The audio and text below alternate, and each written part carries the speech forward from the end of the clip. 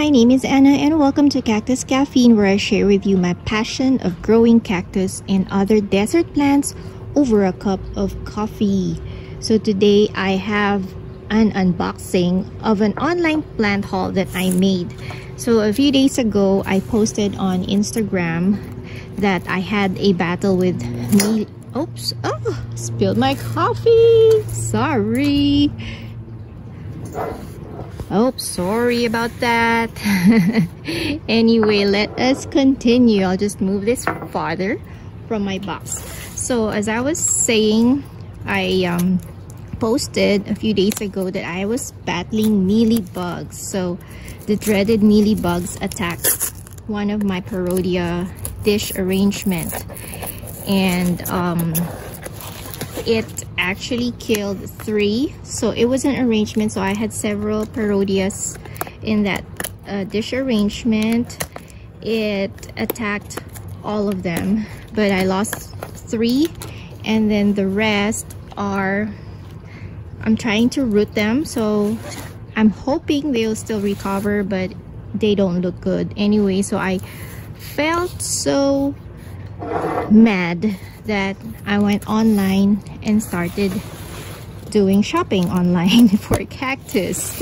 Yes, that's the story how I ended up having another cactus plant haul. So having mealybugs, guys, is really bad, but what is worse is getting root mealybugs, and that's what I had, root mealybugs. Because with root mealybugs, you cannot see them, so you don't know that your plants are infested until it shows on the cactus itself. And usually when it does that, it has already done a lot of damage on your plants. So I had root mealybugs on my parodia. I only found out because I was moving the parodia dish, and one of the cactus fell on its side, and I saw that it had no more roots, and what was left on the roots, there were the mealybugs, the white mealybugs. And then I was hoping that I will be able to still save them, so what I did was I sliced the bottom part. But whoa, I found out that the mealybugs actually ate the roots, and they worked their way up inside the cactus, right at the center or at the core of the cactus inside. So I did not see any mealybugs outside. The only sign that I saw is the cactus was shrinking, so I just thought it was severely dehydrated over the summer. But no, it was because there was mealybugs eating up the cactus from the inside. So I end up losing 3 cacti, and then the rest, I think a couple of them I think I will be able to save them. So I sprayed them with a solution of alcohol and water. More, I think it's about 50 or 60% alcohol, and then water with a couple of drops of dishwashing liquid. So that's what I used to spray on the cactus to kill the mealybugs. And then I let them out to dry, and then I potted them again. And I'm just waiting maybe 2 more days, and I plan to water that cactus that got attacked with mealybugs. I plan to water it with a systemic insecticide. So hopefully that will save those 2 cactus, although they are not looking very good. So anyway, that is why I ended up doing an online ordering, just to make me feel better. So I have 8. I ordered 8 cactus here. These are all from Planet Desert.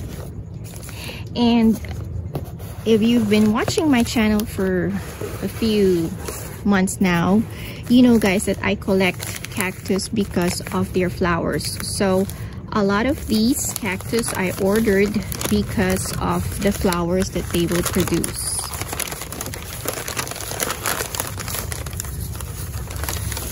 So as always, when you order from them, they come potted really nice. So it comes in a pot with soil and complete with top dressing as well as a label.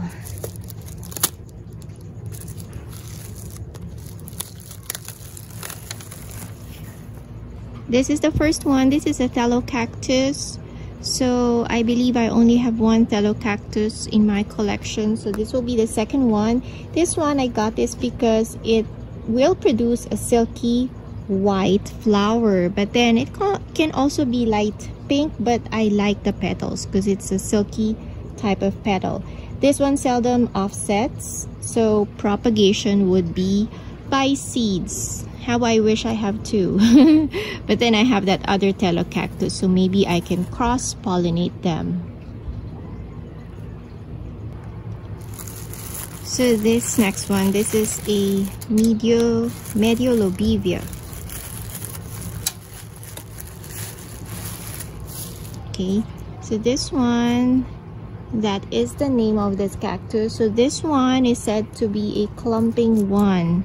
So this is a clumping cactus that produces a flower that is variable in color. So it could be white, pink, red, salmon, or orange.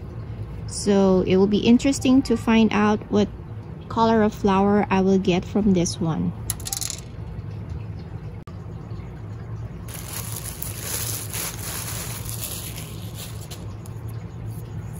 Right, and then now we have a lobivia. So lobivias are now classified also under Echinopsis.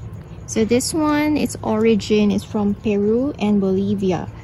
In the Planet Desert website, the flower is said to be, it can be orange or yellow. So this one, it also forms a cluster. Now the next one that I have for you is a rather big one compared to the rest. So this one is a pseudo lobivia cardinaceana. Okay, so this one, according to the website, is a good beginner cactus because it is easy to grow and it will produce a large magenta flower. Okay, and then since I have been getting questions from a lot of you guys as to what type of soil these cactus comes in, so I think I will show you guys now what.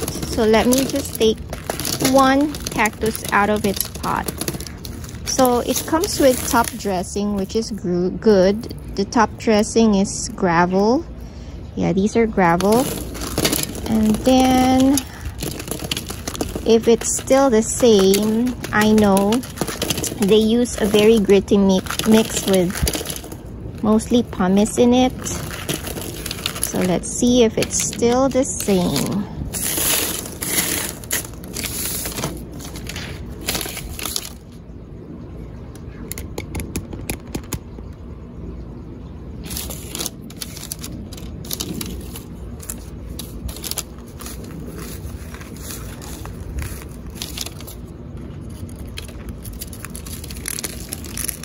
So I'm taking one out of the pot just to show you guys what is in their soil.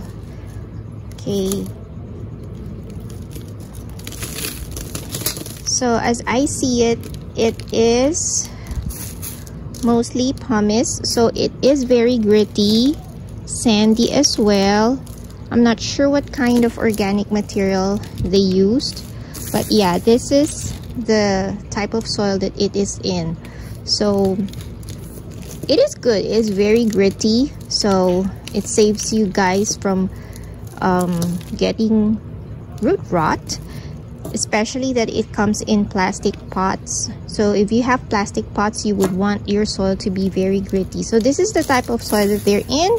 Now it's up to you guys if you want to leave it in this soil or change it to your own soil. In the past, I have some cacti that I ordered from them that I did not repot right away, and it stayed in the pot for at least a year.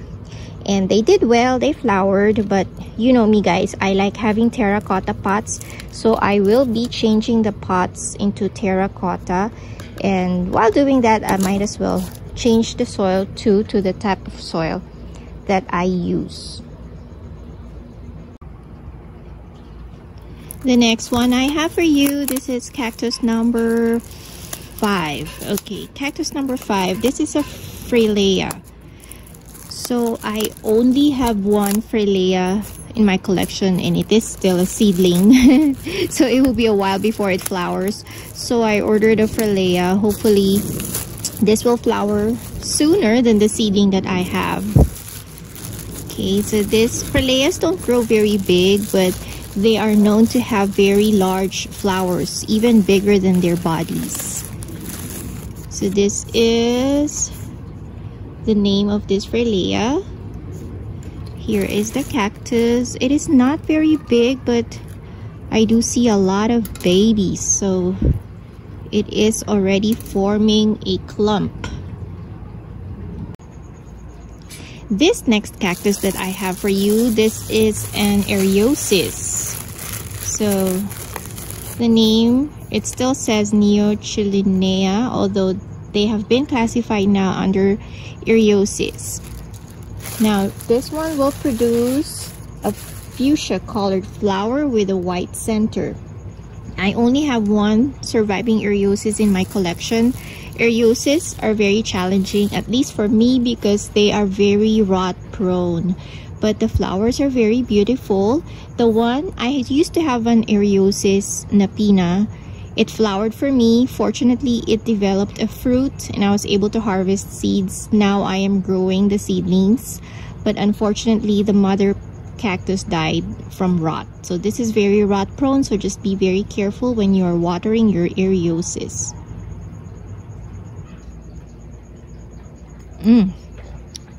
Good coffee. So next one, this is, I don't know what it is. Oh, there. Oh, another Thelocactus. I forgot that I ordered 2 Thelocactus in this purchase. So I have another Thelocactus. So that will be Thelocactus number 3 in my collection. Alright, so this is the name of this cactus.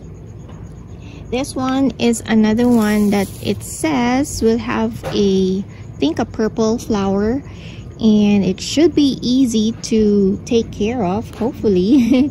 And it just said in the website that it needs a lot of light and a lot of airflow. Okay, now this last one that I have for you guys is something that I have been in search for quite a while now, ever since I saw its flower. So it is an Echinocereus laui, or lauii. So this one has nice pink flowers, sometimes like purple or pink flowers. But what I like about this cactus, guys, this Echinocereus, is that it produces a flush of flowers. So unlike the rainbow hedgehog, that's also an Echinocereus, that produces maybe 2, 3, if you're lucky, 4 flowers at the same time. This one will produce a flush. So there will be several buds forming around the cactus. So kind of reminds me of my claret cup cactus, that's also an Echinocereus. So this one will also produce a flush of flowers, and it is said to produce flowers even at a young age. So hopefully I will get to see the flowers on this one soon, maybe next year, knock on wood, next spring. So there you have it, friends. These are all the cactus that I purchased online, just because I got so mad that those mealies ate up my cacti. So I ended up doing an unexpected online plant haul. Alright, so if you like this video, give me a thumbs up, subscribe if you like cactus and other desert plants. So until next time, guys, bye and cheers!